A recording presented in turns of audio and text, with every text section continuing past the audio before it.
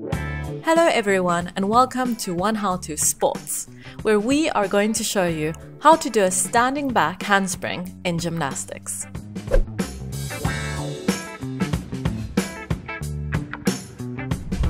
To do the back handspring, the most important thing is to start with the bridge or the pushing over part of the move.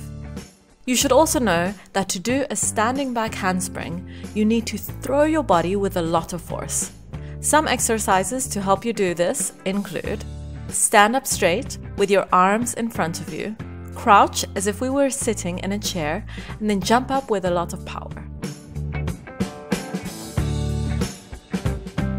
It is important to know that we are not only jumping up. At the same time as we jump, we need to pull our arms up and back. Let's do it again.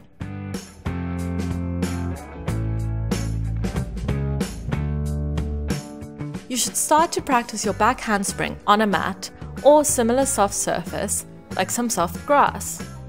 It is also good to have a spotter to help you.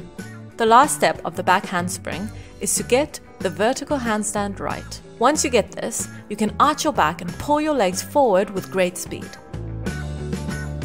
Finally, the most important thing to remember when doing a handspring is to never bend your elbows and to know that it requires a lot of arm strength.